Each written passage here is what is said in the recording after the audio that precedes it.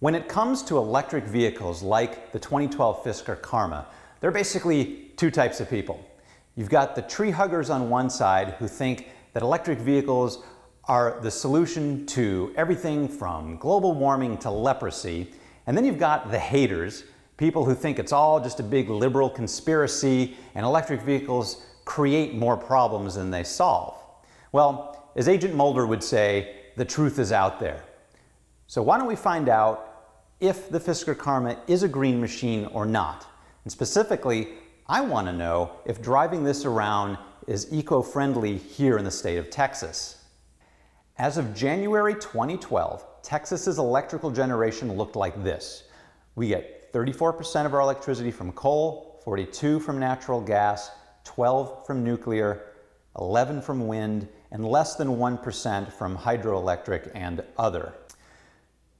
Now, burning fossil fuels releases all sorts of pollutants, but carbon dioxide is the one that most people focus on, and coal is the worst offender of CO2 emissions.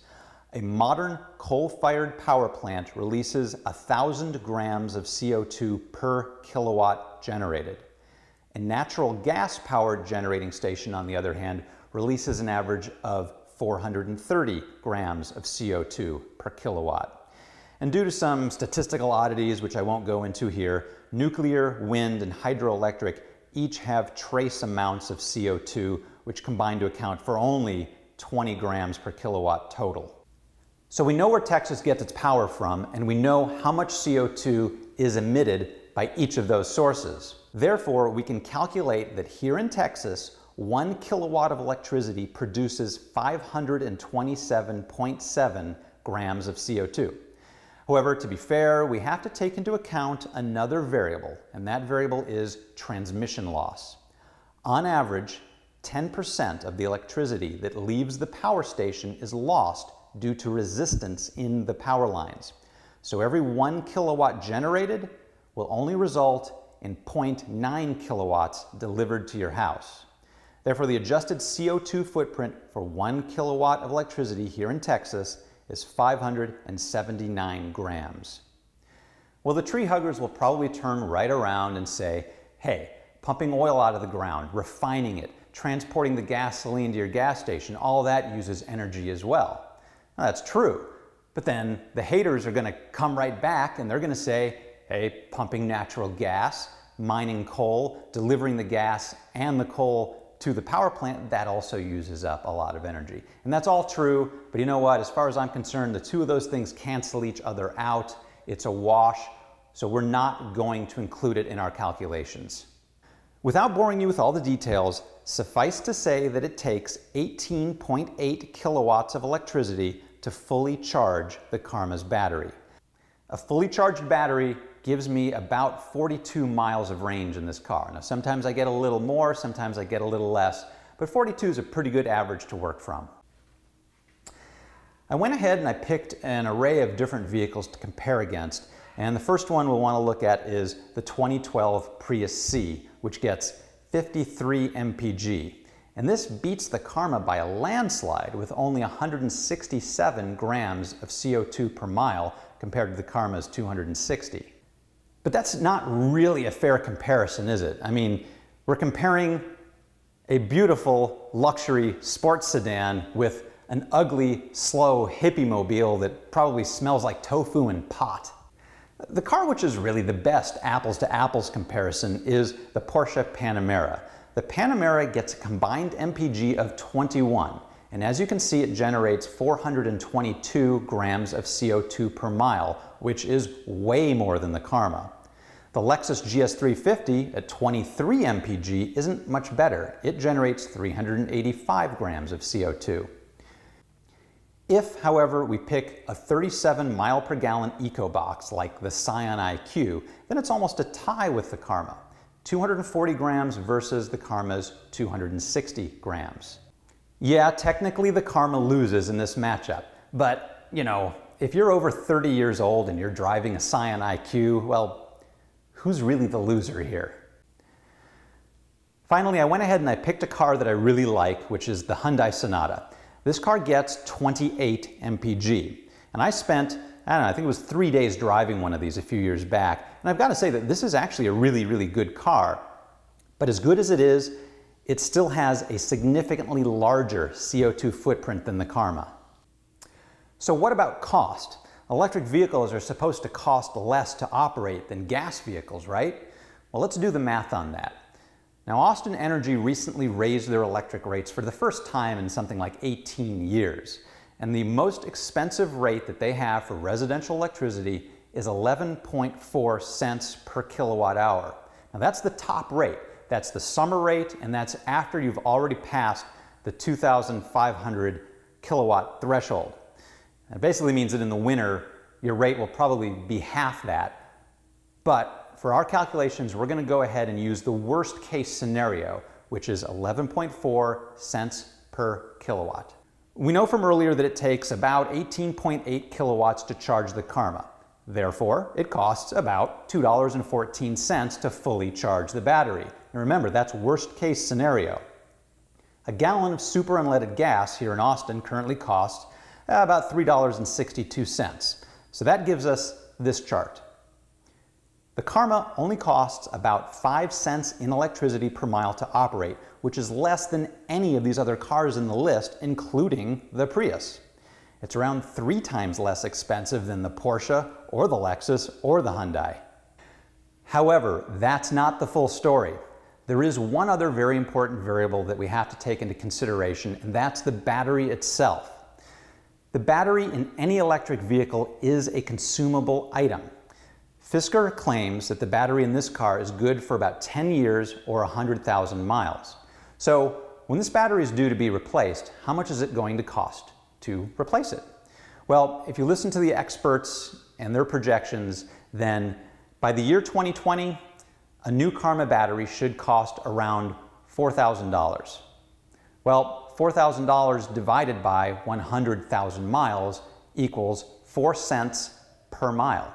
So the true cost of driving a Fisker Karma is not just the 5 cents in electricity per mile, it's 5 cents plus 4 cents in battery depreciation. That gives you a total of 9 cents per mile. So now the Prius actually costs less per mile to drive than the Karma. However, the Karma is still more economically feasible than any of the other cars in this comparison. As car batteries age, they lose their capacity. And Fisker claims that the battery in the Fisker Karma will still have 80% of its original capacity after 100,000 miles or 10 years. Now what that means is that instead of getting 42 miles per charge like I currently do, over time that's going to start to shift towards around 34 miles per charge.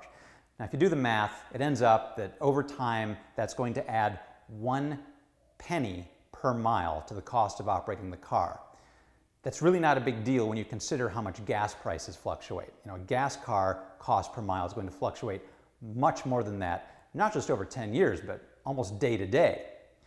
Now, what does make a bigger difference, at least potentially, is the CO2 footprint of this car as the battery ages.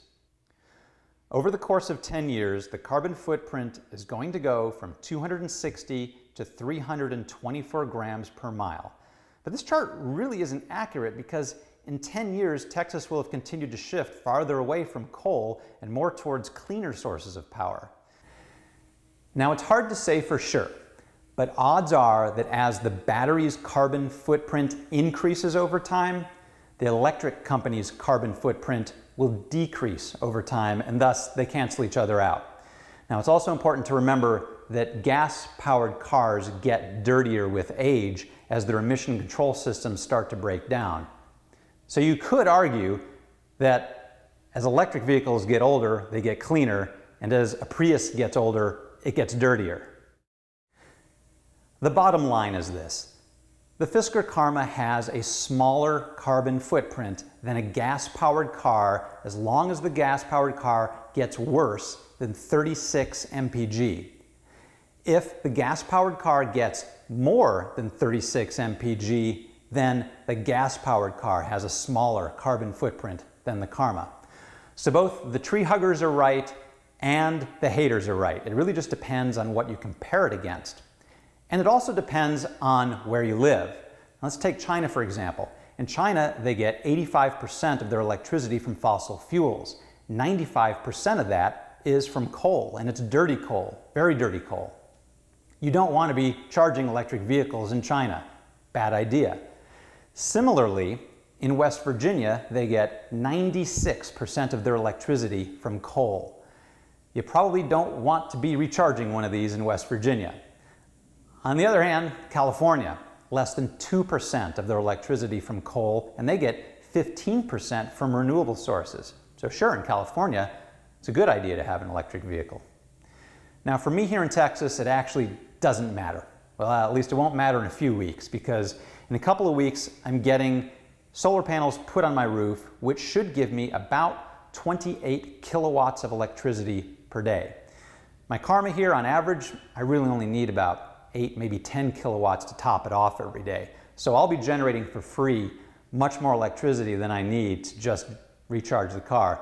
And yes, I do typically recharge my car during the middle of the day. It's usually after I get back from lunch. I very rarely ever need to recharge this at night. So my Karma's carbon footprint is going to be very, very close to zero.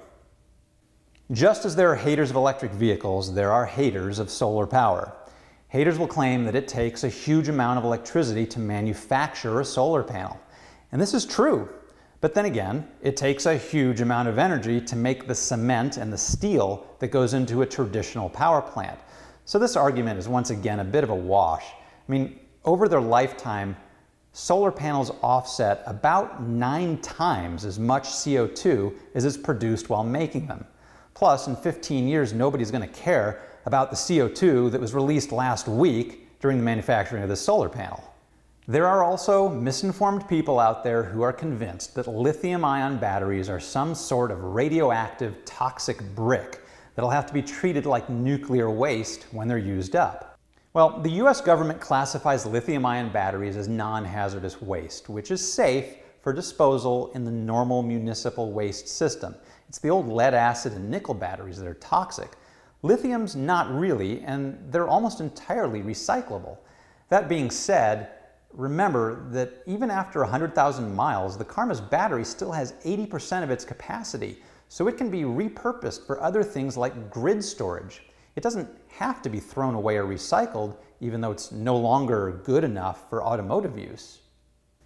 I've tried my best to present complete and accurate information, but even if my mathematical computations are totally off, and even if all of my sources of information are just bogus, well, at the end of the day, EVs are zero-emission vehicles where you drive them. I mean, I would much rather have a toxic gas cloud over some power plant out in the middle of nowhere than over my house. And additionally, I'd much rather be sending my hard-earned money to a coal miner in West Virginia than to some oil sheik out in Saudi Arabia.